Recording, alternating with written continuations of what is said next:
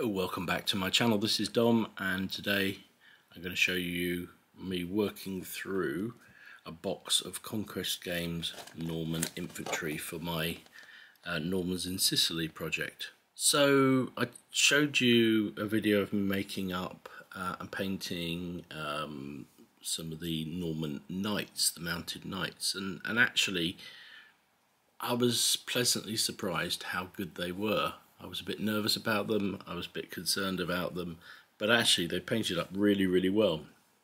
And apart from, a few little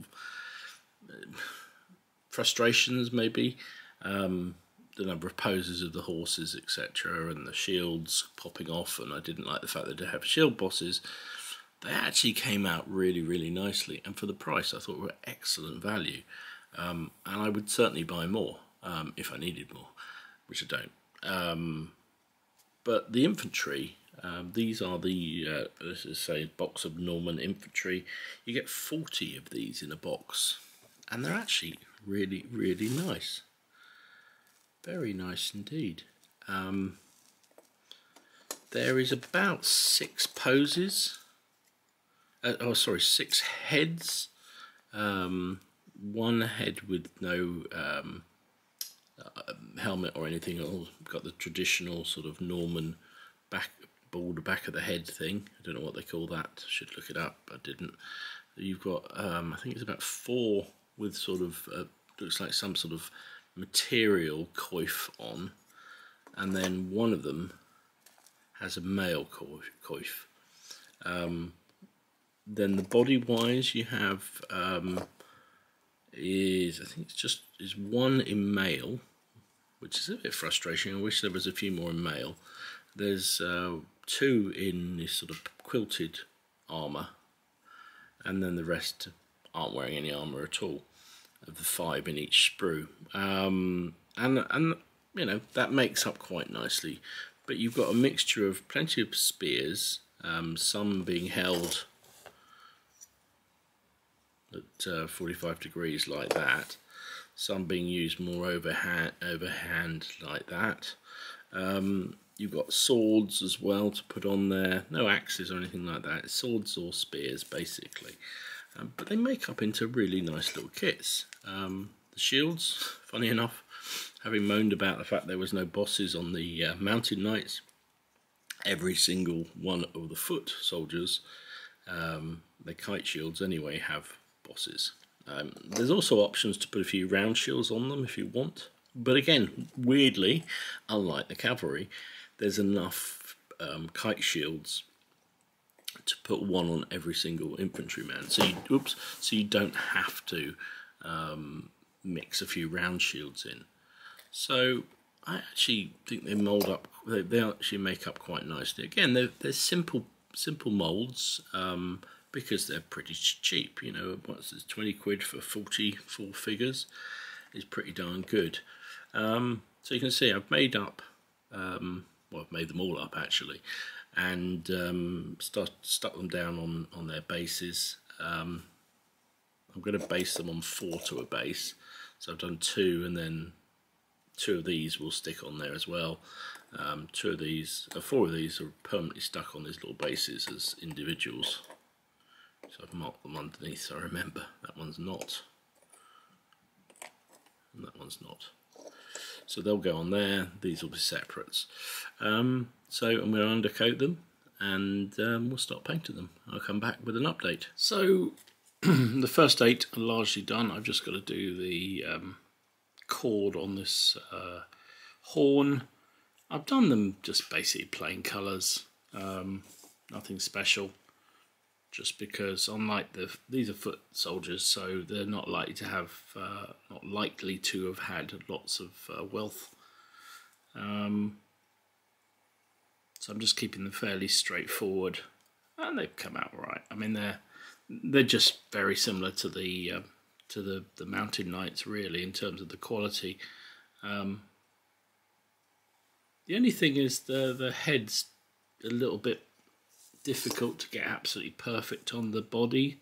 So like on this guy here, I've had to sort of paint around the edging, because that's actually sort of the join. for that head, which is a bit annoying, but I'm sure once it's had a bit of a wash and a varnish and I've finished up, I've got to touch up a bit here, they'll probably look okay. So I've done, say, 8 plus the wounded or dead guy, who will be a casualty marker for the unit. Yeah, not much to say about them really. They're a bit like the cavalry, very easy to paint, not an awful lot of detail, but enough.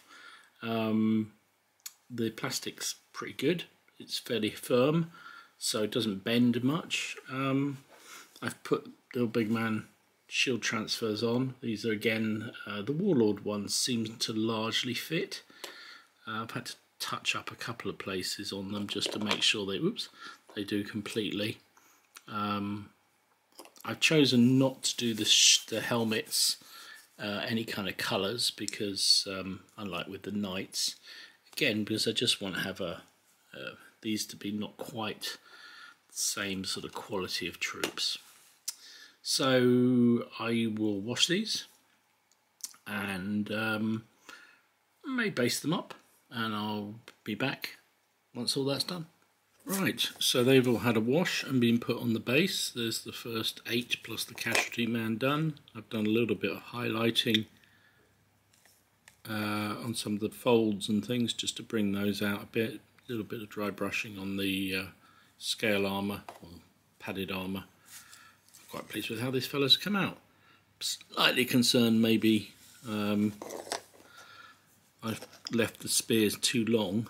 Maybe I should have cut them down a bit. But I think as a little unit, also I'm beginning to regret my decision to leave the helmets just pure metal. Whether I should have painted them up somehow, put a bit of colour to them. But anyway, we'll see what they look like en masse. First 8 done. I will be back when I've done the rest of this first 24-man unit. Bosh. So there we go. That's the infantry, well, first block of infantry completed. 24 figures, based and yeah, varnished up.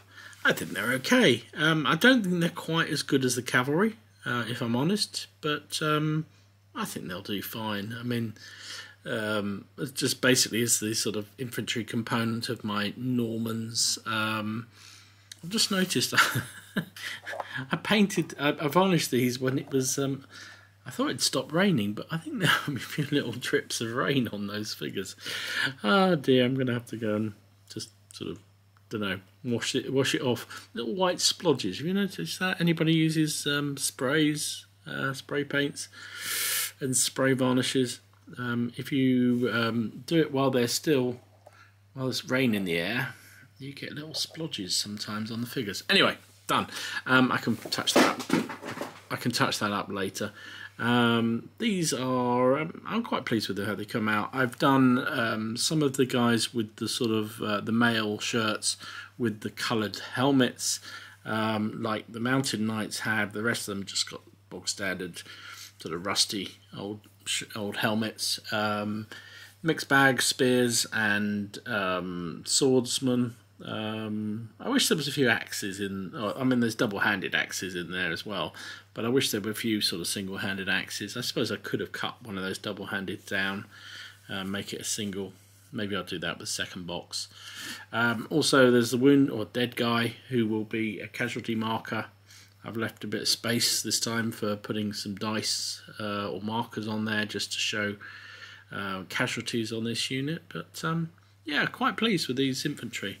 As I say, I don't think they're quite as good as the cavalry, but they're all right. They'll do fine. They'll form a nice part of the army. So this is 24 plus the wounded man. I've got another 20 to come to paint. Plus, I bought 4 more figures to make another 24. So the gripping beast ones. So they should fit in quite nicely, hopefully. So once that's all done, they'll be done, and that'll be 2 units of infantry to go along with, well, ultimately my 2 units of knights. So project coming together quite well. So there you go. Hope you enjoyed it. If you did, please give it a like. If you haven't already done so, subscribe, hit that notification button. That way you see when I post new stuff. And I hope you are doing well. I hope you're staying safe. And I hope your projects are coming together really nicely. Christmas period approaching. Yeah, I mean, it's a tough time for some people, great time for others. I hope if it is tough, please reach out for friends, talk to people, make contacts, talk. Talk is always the best thing. And if you're going to have a nice fun time with the family, I hope you have a really good time with the family. I will see you again soon. This is Dom, signing out.